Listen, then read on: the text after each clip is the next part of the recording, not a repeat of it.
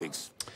Joining me now for more on this, the first round of subpoenas, Democratic Congressman Krishnamoorthi of Illinois. He sits on the House Oversight Committee and was in that hearing earlier today. I want to follow up on that, the whistleblower interview. Republicans were very angry about this. They said it was sprung on them. Do they have a fair complaint? No. Basically, we were following whistleblower protocol in this situation. She wanted to make sure that the interview happened on a Saturday because she, quite frankly, didn't want to take time off and then be subject to further retaliation. Right. She's already alleged that she was suspended without pay for 2 weeks for bringing up the various concerns that she has brought forward about irregularities in the process by which various people have been vetted for security clearances at the White House. I want to play you a little bit of the interview she did with our own Peter Alexander. Her name is Tricia Newbold.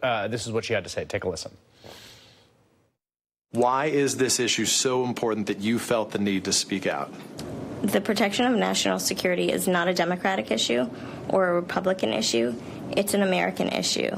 And we as security professionals owe it to make all our recommendations in the best interest of national security. I am concerned, but it's important that we stand up to do the right thing no matter what.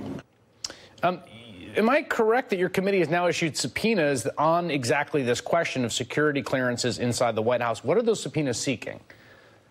Basically, this specific subpoena with regard to security clearances seeks the testimony of an individual named Carl Klein. He was the supervisor for Ms. Newbold. Now, as you know, Ms. Newbold alleged that 25 individuals had cases in which the career civil servants denied security clearances and then were overturned by the White House, and they basically granted access to potentially top secret materials.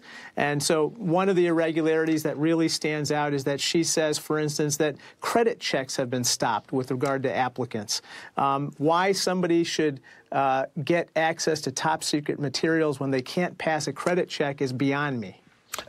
There was a security headline that I wanted to get your thoughts on, given the area of investigation going into, which is that a Chinese woman who entered Mar-a-Lago with malware talked her way past Secret Service, apparently. She had some USBs and some stuff. We don't know what she was doing there, but she was federally charged. What do you make of that? Well, I think this is all the more reason why we have to make sure that we vet people very carefully for access to top secret materials. We don't know what this person's intentions were going into Mar-a-Lago, but what we do know is that we have to have a vetting process that's much more secure than what they use at Mar-a-Lago to allow people into their club. And that is a process that is ironclad, that makes sure that people with financial vulnerabilities or unreported foreign contacts don't get access to our crown jewels of national security, potentially what has occurred, and that's why the investigation has to continue. All right, Congressman Krishnamoorthi, thank you.